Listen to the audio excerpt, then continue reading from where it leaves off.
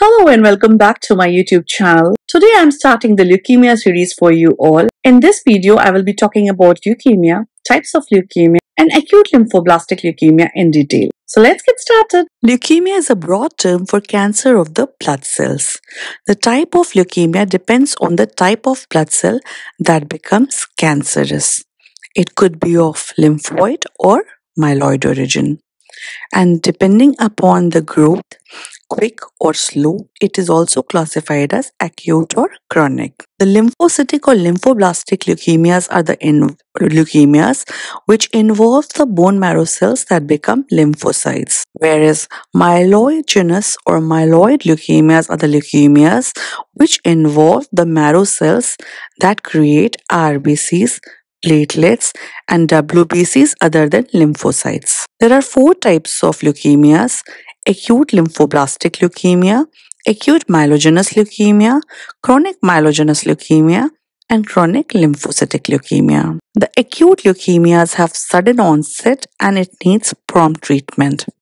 According to the WHO classification, more than 20% blast should be present in the bone marrow to be classified as acute leukemia. However, according to the French American British classification, there should be more than 30% blast in the bone marrow to be classified as acute leukemia. In today's video, I will be talking about acute lymphoblastic leukemia, also known as ALL commonly, in detail. ALL is a highly aggressive neoplasm of precursor lymphoid cells or lymphoblasts. There are mainly two subtypes: B lymphoblastic leukemia or lymphoma and T lymphoblastic leukemia or lymphoma.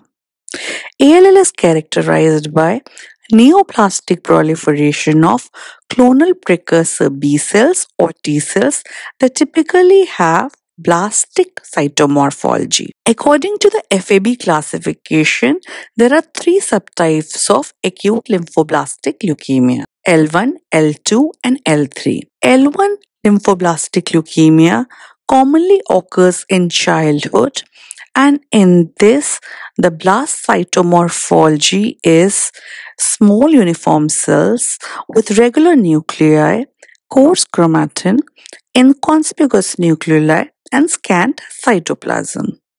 The L2 subtype of ALL occurs mainly in adolescents or adults, and in this, the blasts are large heterogeneous cell population with irregular or clefted nuclei and occasional nucleoli. The cytoplasm is mild to moderate in amount. The L3 subtype occurs mainly in older age group, and in this, the blast population is a homogeneous cell population which are large cells with regular nuclei, fine chromatin, and 1 to 2 nucleoli.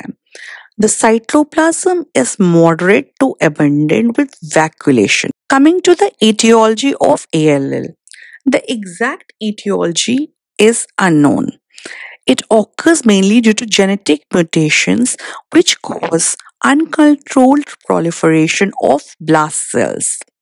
There are many risk factors associated with ALL, which include genetic conditions such as Down syndrome, neurofibromatosis, ataxia telangiectasia, etc., previous radiation exposure, exposure to chemicals like benzene, and previous infection by HTLV1 or Epstein-Barr virus. Symptoms and signs of acute lymphoblastic leukemia. The common symptoms include fever, fatigue, bone or joint pain, bleeding, anorexia, pale skin, shortness of breath. The patient could also present with widespread lymphadenopathy, hepatosplenomegaly, and some patients show testicular enlargement. Coming to the diagnostic workup of ALL. For the lab diagnosis, complete blood counts are done, which shows increased total leukocyte count, low hemoglobin, and low platelet counts. The peripheral blood smear may show presence of lymphoblast. The bone marrow aspirate is hypercellular and show increased number of lymphoblasts which are positive on staining with periodic acid shift stain. Flow cytometry can be done to detect specific immunophenotypic markers such as CD3, CD5 or CD7 for lymphoid cells of T cell origin and CD19, CD20 and CD22 for lymphoid cells of B cell origin. This is essential for subclassifying ALL. FISH or fluorescent in situ hybridization technique is used for cytological evaluation, for example, detection of Philadelphia chromosome or translocation 9:22, which is seen in cases of ALL. Coming to the prognostic markers, there are certain markers which are having good prognosis and there are certain cytogenetic markers which are having bad prognosis. For example, translocation 9:22, translocation 4:11 and translocation 8:14 is associated with poor prognosis. However, deletion 9q and haprodiploidy is associated with better prognosis. Treatment of acute lymphoblastic leukemia. The main treatment for ALL is chemotherapy. A combination of anti-cancer drugs are used.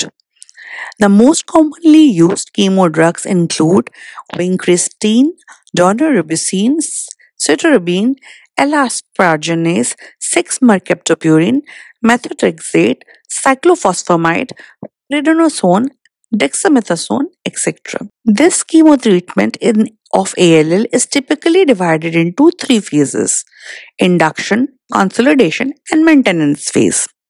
The induction phase has a goal to kill as many as leukemia cells possible in the blood and bone marrow and to restore the blood counts to normal. It's a short and intensive phase and usually lasts about a month. The consolidation phase goal is to completely get rid of any remaining leukemic cells from the body which were not detected in the blood or bone marrow test. This typically lasts for a few months. The maintenance phase, the goal is to keep the cancer cells from coming back or regrowing. It's a less intensive phase and typically lasts for about 2 years. Other treatment options depending on the subtype of ALL include targeted cancer drug therapy, immunotherapy, radiation therapy, and stem cell or bone marrow transplant. I hope you all understood today's lecture well. Keep looking out for the leukemia series. As you all know that leukemia is a very important topic for exam purposes. Also, I would like to remind you all to attempt the MCQs posted in the community section of my YouTube channel and do subscribe to my YouTube channel if you're liking these videos. Thank you.